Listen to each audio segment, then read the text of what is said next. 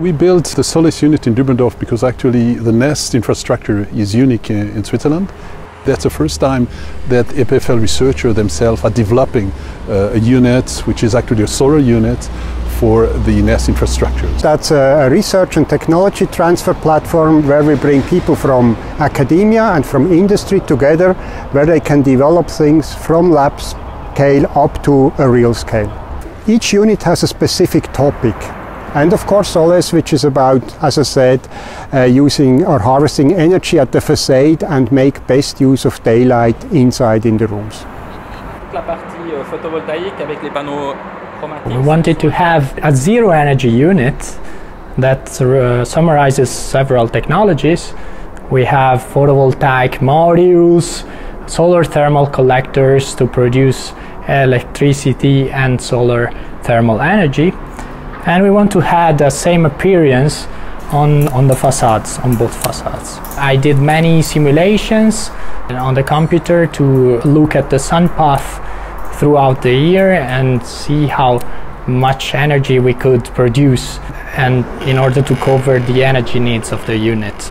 We want the unit to be human-centered, so that means to be able to handle with thermal and visual comfort for the inhabitants. We have developed a sensor that resembles to the human eye. We have taken a camera, high dynamic range vision sensor, and we have calibrated it, programmed it, and it measures the light similar to the human eye. We use this information in order to control the shadings and the lightings. First of all, we want to make sure that the work environment is visually comfortable for the occupants. On the other hand, we want to make sure that people in this environment receive enough light for entraining their circadian rhythm.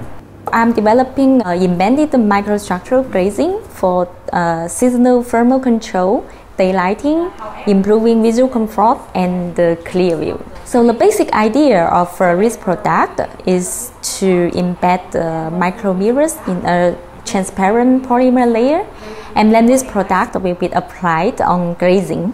These micro mirrors can redirect the daylight onto the ceiling, and then the ceiling will further reflect the daylight into the deep part of the office. I like this feeling of being in an environment full of light that gives a lot of energy to work and live.